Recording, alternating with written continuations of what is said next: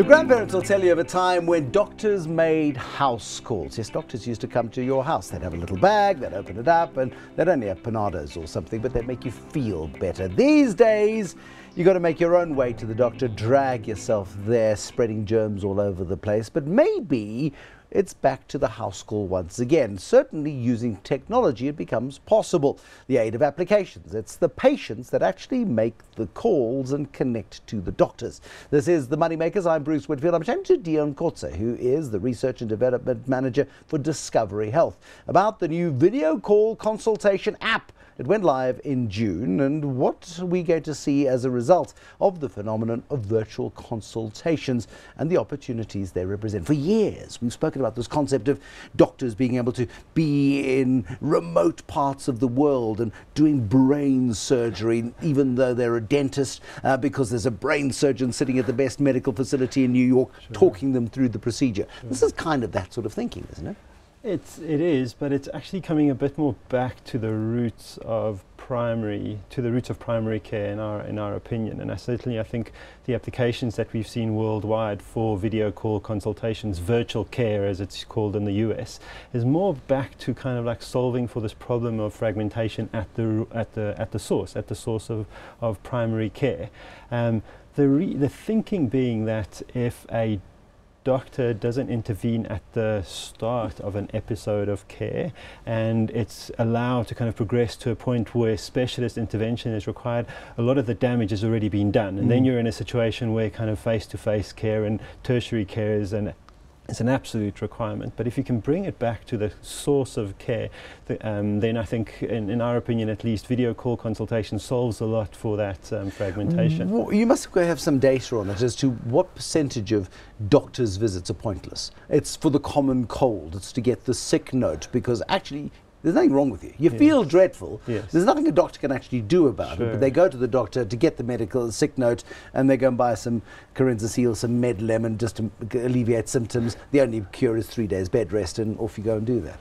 I mean, you've got to understand, as a healthcare funder, we're obviously not in the business of telling people when they can and can't go to the doctor. Yeah, but you know. But you do know. But of course, we've got a good sense in terms of understanding healthcare utilization. I guess what we're seeing, and probably maybe the bigger concern, is that people bypass primary care altogether and go straight to tertiary care.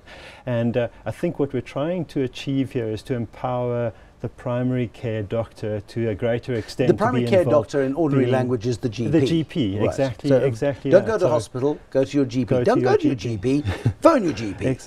Exactly. And it also solves for a lot of the convenience issues that we have today. People avoid going to the doctor simply because they can't get the time off work, or people avoid going to the doctor because their doctor's asleep.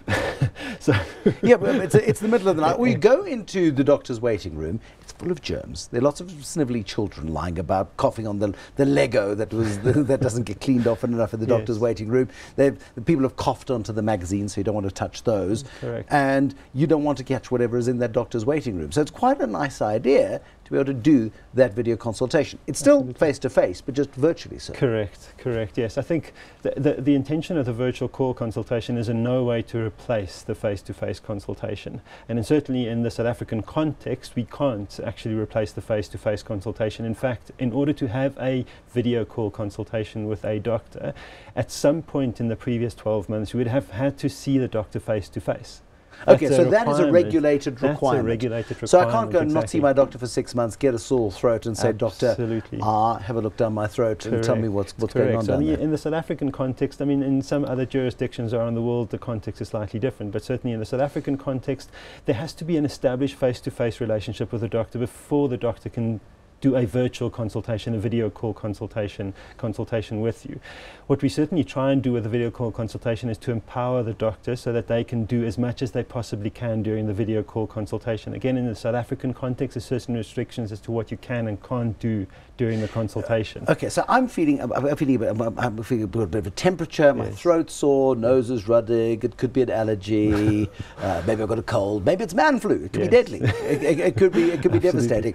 So how would I go about doing it? Do I line up my thermometer, I line up my little ice cream stick, and then I dial the doctor, because that's what they need for me to do the self-diagnosis? Well, no, you don't. You wouldn't need those necessarily. You wouldn't need those necessarily. The app that we've developed called My Doctor Online, that's linked to the Discovery app, allows you to pre-record some symptoms. So in other words, at the time where you're actually making the appointment, you can actually record some of the symptoms already.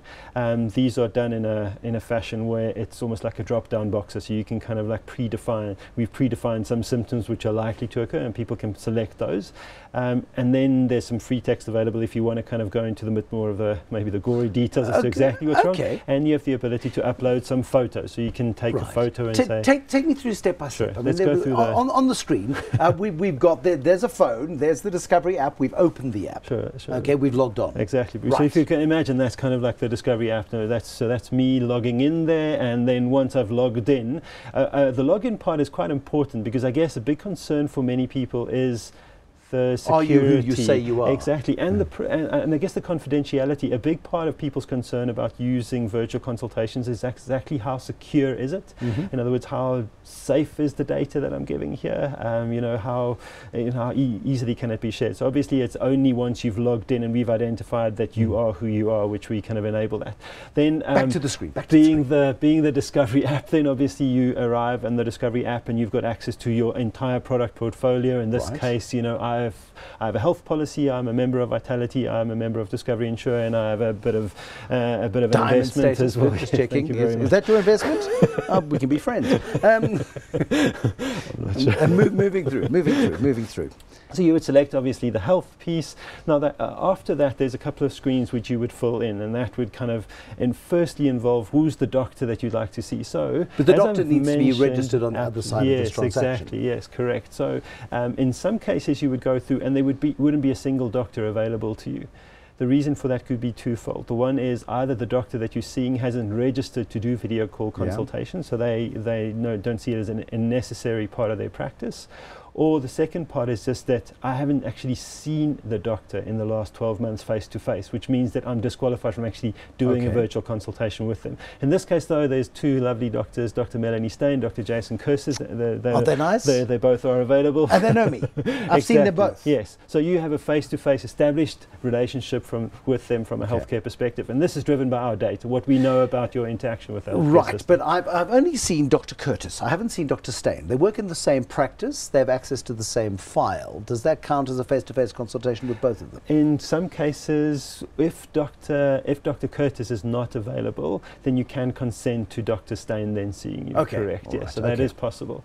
So then you can book a appointment with Dr. Curtis then through the app. So Dr. Curtis's availability is then shown on the app. So I think we've got a screen that would kind of show that. So you've got a direct access to his diary then. So he would have made available in his diary then dates for virtual consultations, video call consultations, in which show what's available, what isn't available, and you've got the option of choosing then an available slot. As part of the appointment process, as I mentioned, you can then choose to, if you think it's necessary, choose to record some of the symptoms that you have. So could I do something really gross, like take my phone and stick it down my throat and say, absolutely, yes. So you can stick out your tongue, take a picture of your tongue, and the possibilities post it on are endless for this. Yes, I mean, there are endless possibilities, I'm sure. You terrify your doctor. Yeah, exactly. Yes. So, but you can provide them with some information beforehand. The key part that also enables the doctor in the virtual consultation, this is actually a requirement before we would allow a doctor to register to do video call consultations, is that they use Health ID. So Health ID is an app that we've developed for doctors. It gives the doctor access to your health record. Okay. Again, with your consent, but it gives the doctor a full history of what we know about your interaction with the healthcare system. So in other words, recorded on there would be any known allergies, your blood type, any recent biometric measurements that we have for you, your blood pressure, glucose levels, etc. If you're on any prescription medication or registered for a chronic illness. So it allows the doctor to... But see, I see a flaw in this, though, and forgive me, but every time I go to the doctor and say, oh, sore throat, the first thing they say is blood pressure, and they do the basic checks there and then, whether it was last done 3 months ago, 3 years ago, doesn't matter. Aren't we missing a part of the puzzle here when it comes to the touch and feel, the clammy paw, the pulse, whatever it might be at that particular moment in time. For the video call consultation. Yes, certainly. And I think that's why it's so important to understand that the doctor has as much information available during the video call consultation. Okay, so now I've made the appointment. So we've made the appointment. Dr. Kotze is available, and it's 9 o'clock, and I make my appointment. So at 9 o'clock, 9:15, you would get a notification to say that your consultation is going to start in 15 minutes time with Dr. Kotze. Please make sure that you've got access to Wi-Fi. Because if you're not using Wi-Fi, obviously you'll be using cellular data, and they'll be charged for that. So you get a notification to say what's the requirement then. At the designated time, the app then connects both parties. So the doctor would dial in and you would dial in, and that connects to via video call then to the doctor. The doctor then can obviously see whatever your camera can see on the other side. In addition, he would have whatever recorded information you go through as part of the appointment process, and he's got access to your health record then. Sure. So Dr. Kotze can then proceed to do the consultation. He can say, well, how have you been feeling? What kind of symptoms are you? Maybe can you close up on on the rash maybe, or can you maybe kind of like show me your show me your tongue, or what are the kind of symptoms? And at that point, Dr. Kotze then recommend what the next steps would be. Something that he cannot do as part of the video call consultation is prescribe. So he cannot script you anything as a result of the video call consultation. He can only do that as part of a face-to-face consultation. Okay. So one of three things, in my view, would happen. He would either say, keep taking the meds that you're taking, or if it deteriorates, please come and see me, or please get yourself to the emergency rooms. Okay. Now, what does this take then out of the process? It suddenly does it take a consultation, a doctor's consultation, depending on who you go to see, say, call it $400. Does this become the 200 Rand consultation? It does, yes. In fact, it's 250 Rand. So it is a reduced, it is a reduced rate. It obviously accounts for the fact that there's less of an interaction involved there. But we think that the frequency of this will probably overtake at some point the face-to-face consultations. It is fascinating just listening to the way in which technology is being used to save costs, which is good for the medical scheme, save time, which is good for you, and ultimately enables the doctor to see more people in a shorter period of time and make some fairly speedy diagnoses, and then channel perhaps the complaint better than it gets done at the moment. Deon Kotze, who's the Research and Development Director at Discovery Health, about the discoveries around medical care in the 21st century. More money making tomorrow. Till then, thank you for watching. Bye-bye.